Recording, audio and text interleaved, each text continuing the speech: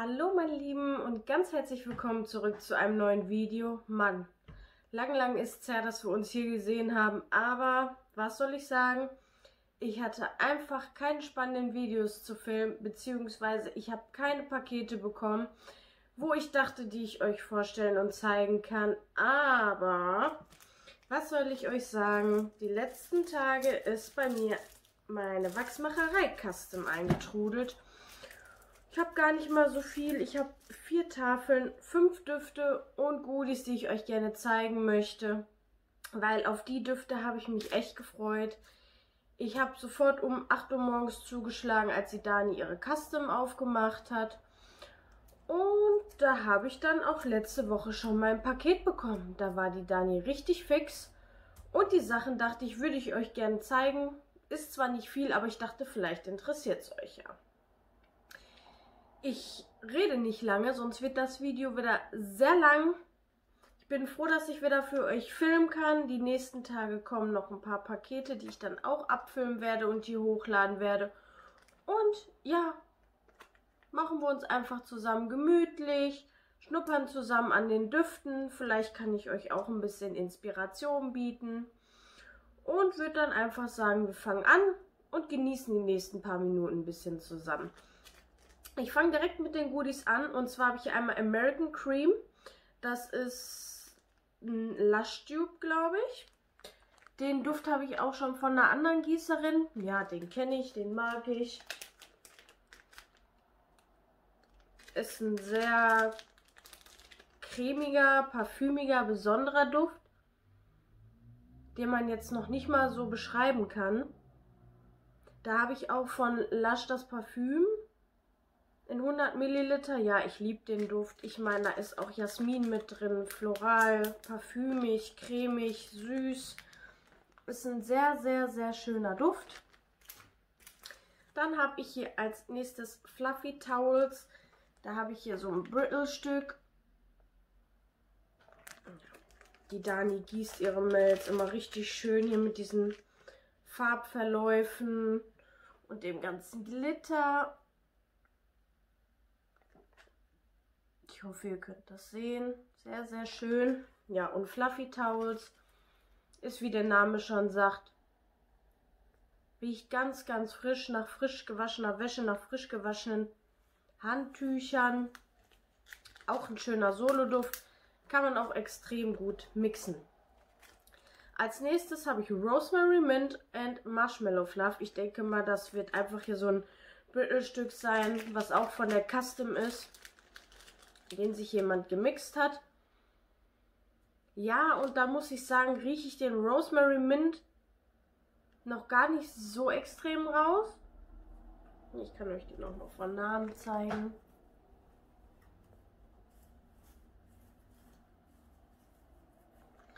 Ja, da rieche ich eher den Marshmallow Fluff raus.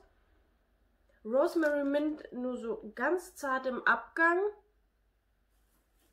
Weil ich finde den Duft eher süß-cremig. Ja, aber auch ein schöner Duft. Ich mag Marshmallow-Düfte ja sowieso. Und der gefällt mir auch sehr gut. Als letzten Duft habe ich hoffe, meine Kaninchen sind euch nicht zu laut. Ich habe den vollen frisches Stroh reingemacht und die geben hier Gas. Tut mir leid. Ich hoffe, das stört euch im Hintergrund nicht. Als nächsten Duft habe ich Delicious Apple, hier in so einem kleinen Pöttchen. Ja, und der riecht für mich überhaupt nicht nach Apfel, sondern eher parfümig. Geht so ein bisschen in die Shampoo-Richtung. Ja, also Apfel rieche ich da jetzt auf den ersten Moment nicht raus. Und wenn, dann ist das ein ganz saurer grüner Apfel. So, das war's auch schon mit den Goodies. Eins hatte ich noch gehabt, das habe ich aber direkt im anderen Päckchen weitergegeben. Und dann fange ich direkt hier erstmal mit den Bags an. Da habe ich mir 100 Gramm Lavea ausgesucht. Sehr schöne Rosenform. Und Lavea war ich so gespannt drauf. Das ist ja Lavendel und Nivea. Ja. Da rieche ich im allerersten Moment, beziehungsweise hier oben, überwiegend die Nivea, also dieses Weiße, und hier unten den Lavendel. Ich weiß nicht, ob Dani das jetzt extra so gemixt hat, oben und unten. Auf jeden Fall nehme ich hier oben eher den Nivea wahr und hier unten den cremigen Lavendel. Ist aber ein sehr schöner Duft, auch wieder sehr, sehr schön gegossen. Zweischichtig. Ja. Nivea und Lavendel, ein sehr, sehr schöner Duft. Als nächstes kommen wir auch wieder zum Lavendelduft. Und zwar ist das Nivea Baby Powder and Lavender Vanilla. Und da hatte ich diese braunen Bags, die man oben mit diesem Zipper so zusammenrollen kann und festmachen kann. Die Tüten mag ich aber nicht so, sondern mache mir das einfach immer in diese PP-Tüten. Die hatte ich noch zu Hause und habe das dann umgepackt. Also Dani, falls du das Video sehen solltest, nicht wundern, ich habe mir die Düfte umgepackt, weil ich die in diesen klaren PP-Tüten viel besser finde. So süße kleine Herzchen. Und der Duft ist auch richtig schön geworden. Ja, auf den ersten Schnupp rieche ich hier jetzt nicht so sehr die Nivea, sondern den Baby Powder mit dem Lavendel. Also der Duft muss natürlich noch reifen. Aber überwiegend ist für mich hier Baby Powder and Lavender. Sehr, sehr schöner Duft. Bin ich schon richtig gespannt, den zu verdüfteln, wie der so wird. Sehr lavendellastig heute, werdet ihr gleich auch noch merken. Als dritten und nächsten Duft habe ich White Clouds and Vanilla and Lace. Und den Duft hatte ich mal im Tauschpäckchen drin. Ein paar kleine Stückchen und den hatte ich dann in der Lampe gehabt. Und der hat mir so gut gefallen, dass ich den direkt nachbestellt habe. Auch 100 Gramm. Hier in so kleinen süßen Pfötchen.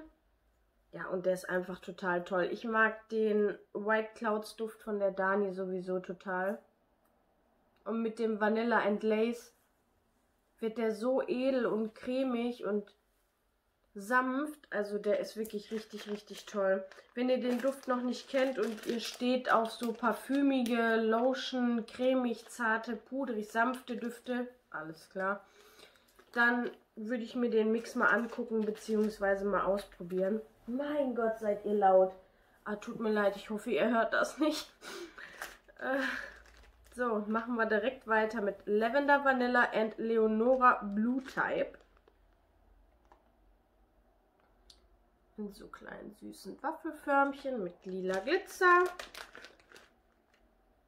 Ja, und hier rieche ich gar nichts von Lavender Vanilla, sondern hier rieche ich nur den Weichspüler. Also kann ja auch alles noch ganz anders in der Lampe werden. Den lasse ich, wie gesagt, ich lasse die alle noch ziehen. Vielleicht kommt dann der Lavender Vanilla noch ein bisschen mehr raus. Ansonsten darf der weiterziehen.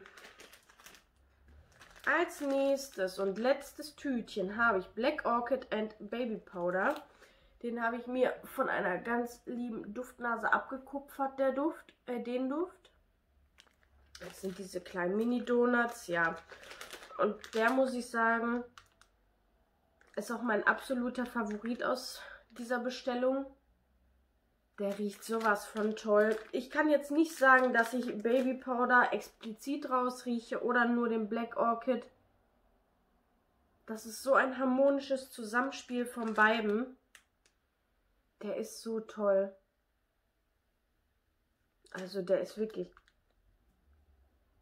sehr, sehr, sehr edel. Das könnte so ein Tom Ford Parfüm sein. Von Tom Ford. Sehr, sehr geil. Da muss ich auch nochmal mich bedanken. Die Duftnase weiß ja Bescheid, von wem ich das habe. Dass ich mir den gießen lassen durfte. Weil der ist wirklich richtig, richtig toll. So, als nächstes habe ich eine Tafel Kaschmir Dark Orchid and Baby Powder. Den habe ich mir auch von einer Duftnasenbekanntschaft abgekupfert. Sieht auch richtig schön aus, die Tafel. Und der Duft ist auch richtig schön. Ja. Also der riecht... Wow. Als erstes würde ich sagen, riecht man das Kaschmir in dem Zusammenspiel mit Babypowder. Jetzt nicht, dass ich sagen kann, ich rieche nur Kaschmir, ich rieche nur Babypowder oder ich rieche nur den Dark Orchid. Nee.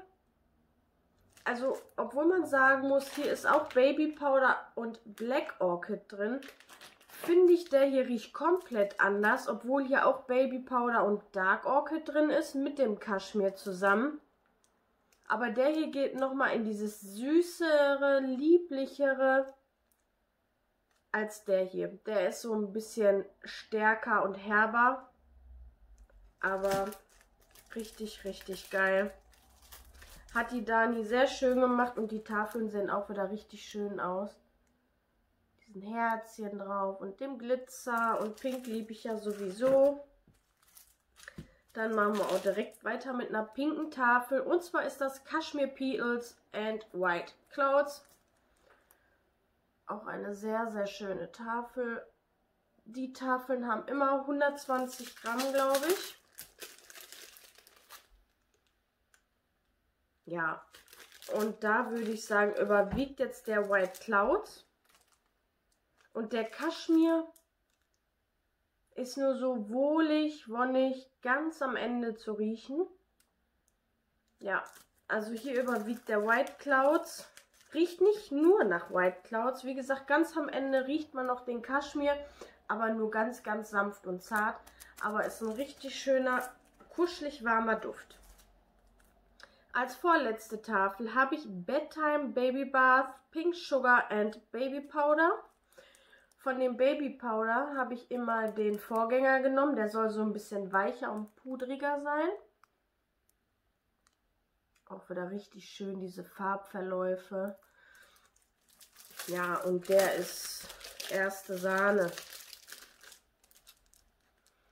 Hier rieche ich auf den ersten Schnupp Pink Sugar. Pink Sugar ist ja sowieso so ein dominanter Duft. Als erstes Pink Sugar. Dann kommt Baby Bath. Und Baby Powder rieche ich hier in der Kombi gar nicht. Mag sein, dass das Ganze rund und sanft macht, aber den rieche ich jetzt hier so explizit nicht raus, dass ich sage, oh ja, da sticht mir Baby Powder in die Nase. Sehr schön. Und als letztes kommen wir zu Comfort Zone. Auch wieder eine richtig geile Tafel, guck mal. Ich bin ja nicht so der Tafel-Fan, aber die von Dani, die sind richtig, richtig schön. Und Comfort Zone sollte so ein lieblich floraler, sanfter, zarter Duft sein, laut der Beschreibung. Und ja, für mich geht der so in die Richtung von White Clouds. Nur nicht so ganz sanft wie der White Clouds. Hier würde ich sagen, ist noch so ein bisschen Lilie mit drin, glaube ich, ne? Lilie, Jasmin, irgendwie sowas, was so extrem süß ist, was bei vielen auch Kopfschmerzen auslösen kann. Ja, davon ist hier sehr viel drin, aber mir gefällt der. Muss man gucken, wie man den dosieren muss, weil der jetzt schon so intensiv ist. Auf jeden Fall sehr, sehr schön und ja, das war es auch schon. Eine kleine, aber feine Bestellung. 4 Täfelchen und meine 5 Tütchen. Und das war's auch schon. Ich bedanke mich bei euch fürs Zuschauen. Wie gesagt, die Tage kommen noch mal ein paar Videos online. Muss ich schauen, wie ich es zeitlich schaffe, die zu bearbeiten. Aber freut euch drauf. Viele Duftnasen, die mich kennen oder in den Gruppen schon gelesen haben, wissen schon, dass die Tage ein paar Videos online kommen. Und ja, ich freue mich, dass jetzt wieder so langsam hier Duftpost eintrudelt. Jetzt geht es auf den Herbst und auf den Winter zu und da liebe ich es einfach zu düfteln. Ich liebe es einfach. Wir waren jetzt nochmal im Sommerurlaub, wie vielleicht auch ein paar von euch wissen. Und jetzt darf der Herbst und der Winter einziehen. Und ja, ich bedanke mich bei euch fürs Zuschauen und wir sehen uns die nächsten Tage mit neuen Duftvideos. Tschüssi!